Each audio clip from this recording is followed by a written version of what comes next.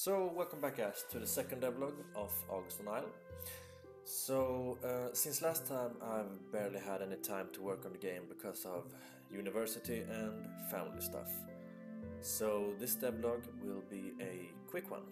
But since last time I've started to work on the menu system as well as the in-game HUD system. I've also added some new items for the game, a pickaxe and a regular axe. And I've started implementing the mining system for the game as well.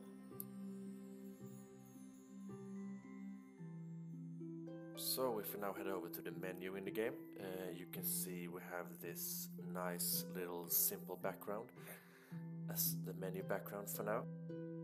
In the bottom left we can see we have some custom made buttons. So these buttons, they're using a custom theme that I've created in Godot, so I can easily modify and change the buttons to fit my needs. I also created some custom components for the UI, so for example the pop-up menu you see when you press new game.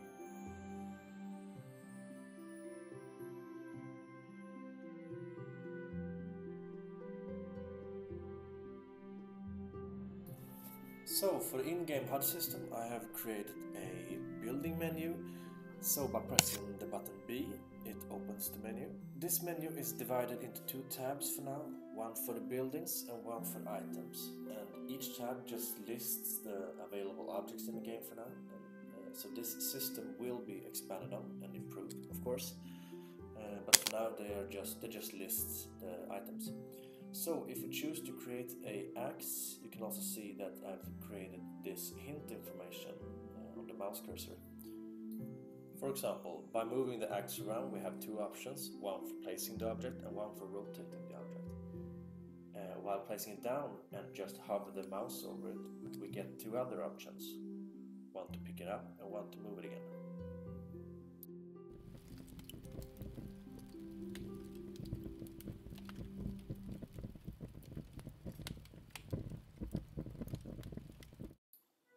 As you just saw, I have added two items to the game, one pickaxe and one regular axe. And this also led me to start implementing the mining system for the game. So this system is in super early stage. At the moment you can just bash a tree with an axe or smash a rock with a pickaxe. That's it.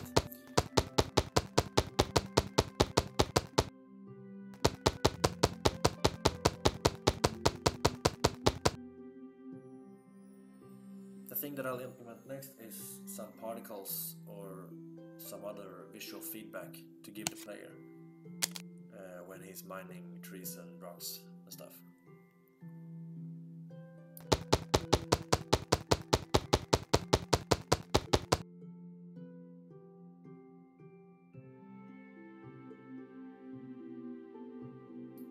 So that is it for this quick little devlog.